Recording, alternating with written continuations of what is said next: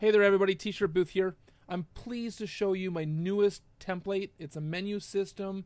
I call it the cut the rope style menu template. And as you see, you put your logo here. And if you purchase this template, I'll actually make your logo in the same type font if you like for up here. Then you have your play button, your options button. You put your domain down here. I'm going to go ahead and show you the options. So when I click that, the button kind of tilts. You have music, you have your slider, so you can put the volume up or down to your music. And the sound effects, the same thing. You can slide them all the way off, all the way up, or somewhere in the middle. I'll show you, I'll turn them off. Now when I hit the button, you don't hear anything. Go back to options, turn it all the way up. Now you can hear the buttons. I'm going to go press play.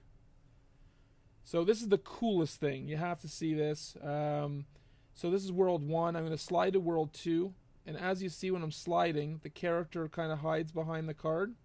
And when I get to the middle, you don't see him anywhere. And then on the other side, here he goes, he pops in. And same for the other one. So that's pretty cool. Took me a little while to figure that out, but I really like it, really happy with it. The dots down here show you what page you're on.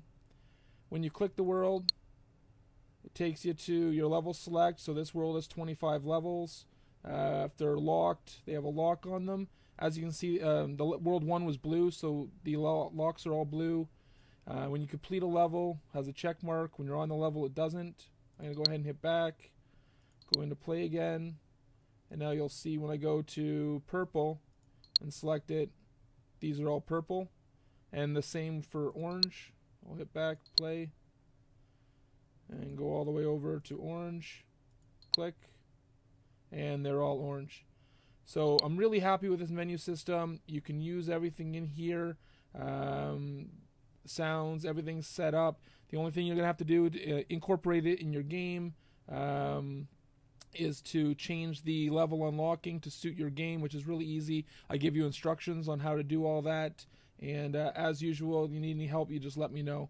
So if you like this, please send me an email, sales@tshirtbooth.com, and or give me a post in the Gamesalad forums, and I'll look after you.